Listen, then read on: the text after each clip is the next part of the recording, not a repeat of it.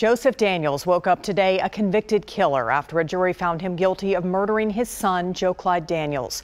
News Channel 5 has been following this case since the little boy first went missing more than 3 years ago. Our Chris Davis takes a look back at the full timeline.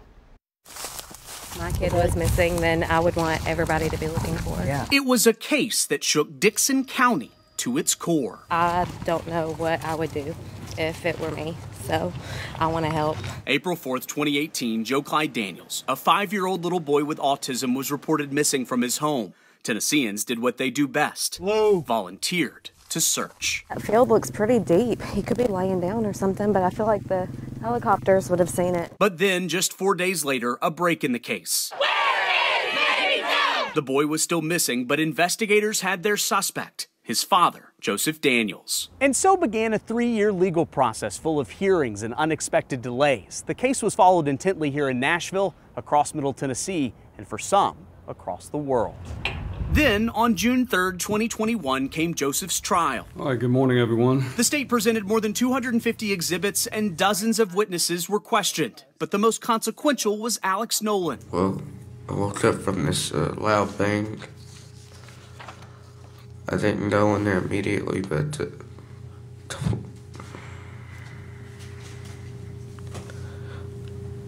I know this is tough.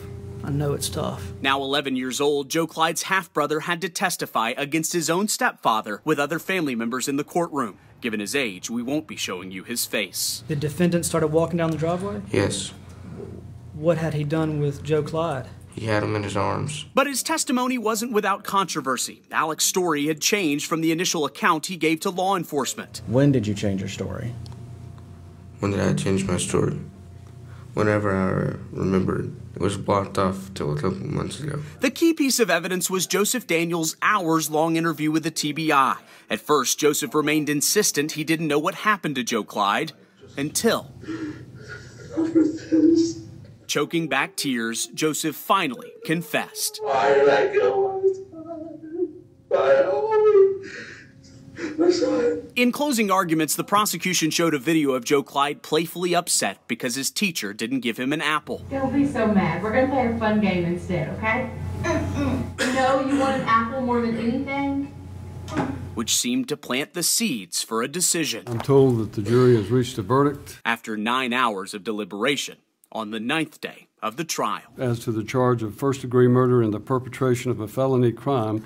How does the jury find? Guilty, sir. So many questions remain, like the location of a body or motive. But we do know this. A community shaken to its core now has a few more answers. And perhaps one day, we'll find peace.